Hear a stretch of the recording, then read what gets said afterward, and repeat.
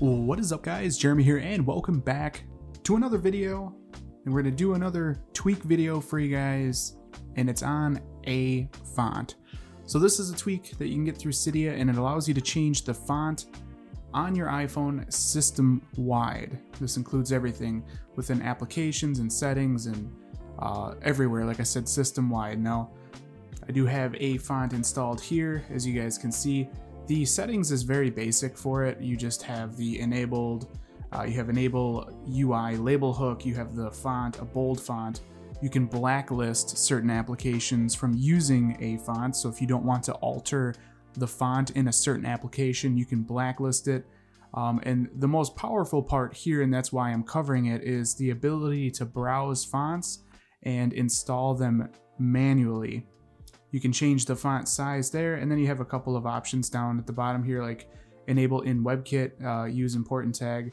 You can clear the font cache and refresh Springboard, and then you have a respring at the bottom there. So what I like about a font so much is the ability to use essentially any font I want, as long as it's a .ttf or .otf file font.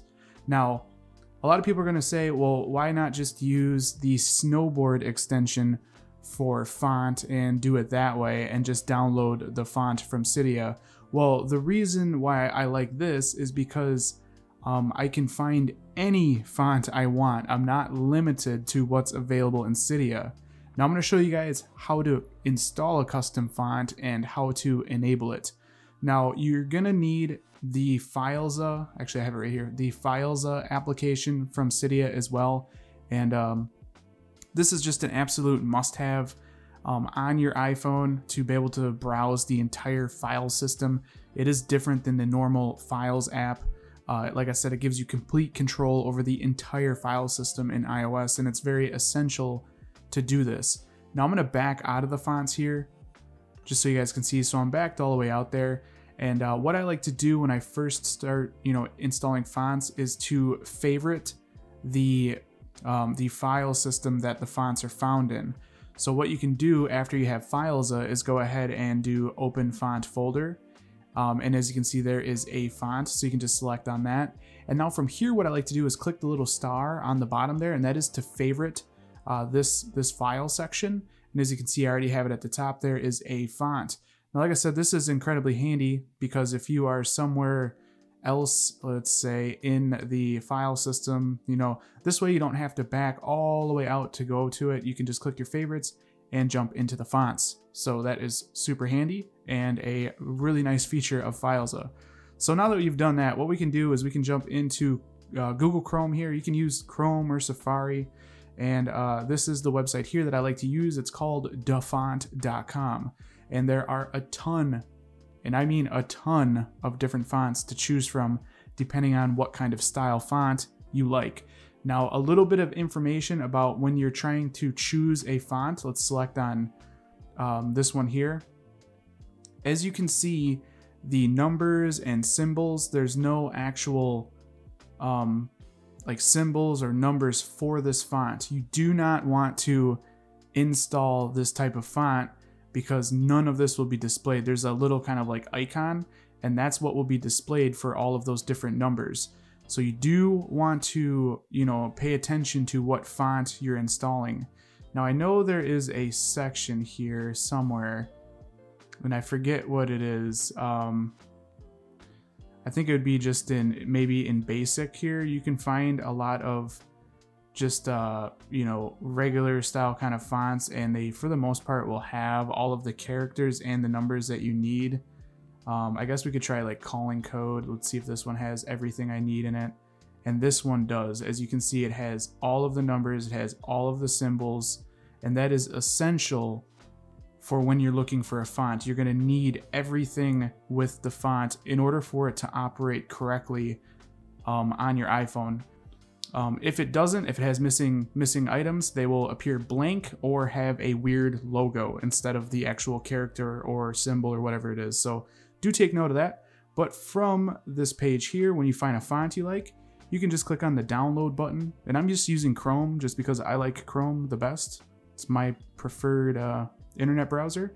and then we can do open in.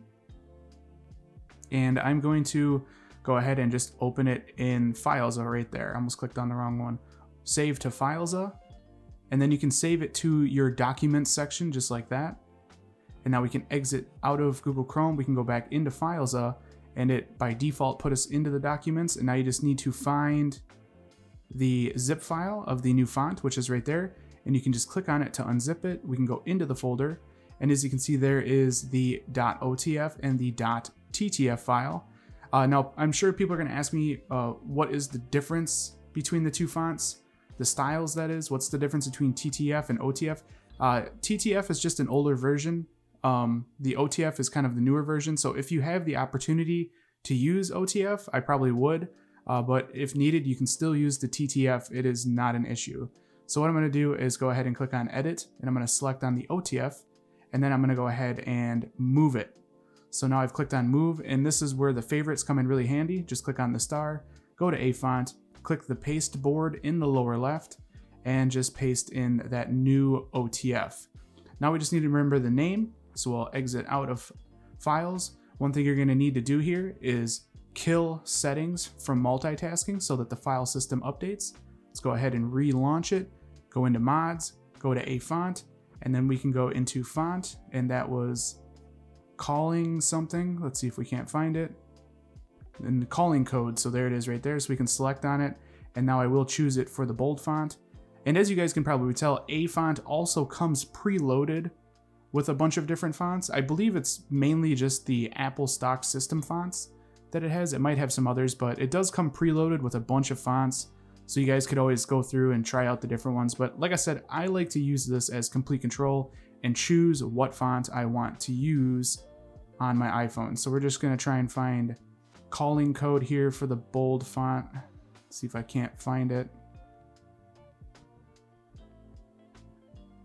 And there it is, calling code. So I'll select on that. And now you will notice that with certain custom fonts, you will have to change the size because different fonts come in different sizes.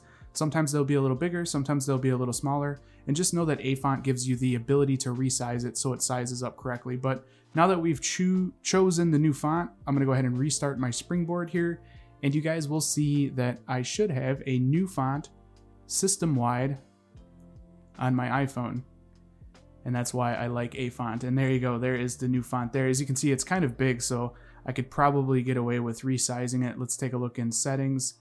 As you can see, the font has made changes. We can go and do a third-party non-Apple application like Tweetbot here, and you guys will see that all of the font there is changed as well. So very, very cool tweak. I like to use it for font on my iPhone. It's my favorite. I'll leave all of the information you guys will need down in the description, such as repos. I'll leave a link to the font website and all that. So hope you guys enjoyed this video. If you did, definitely throw me a thumbs up. That helps me out a lot here at the channel. And if you guys want to see more videos like this in the future, don't forget to click that subscribe button. This has been Jeremy, and I will catch you guys in the next one. Later.